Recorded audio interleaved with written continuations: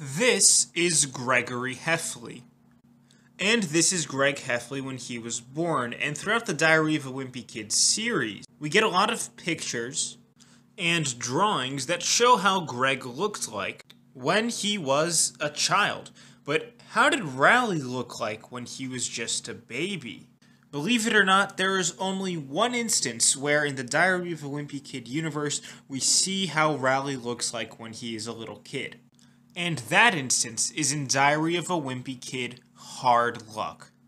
On page 23, Greg talks about how there is a situation amongst guys that they can resolve pretty quickly. In this case, Greg accidentally breaks the TV of the Jefferson family. And pay attention to what's around it. We can see a picture of Rowley as a little kid. He's only got one tooth and one string of hair at the top.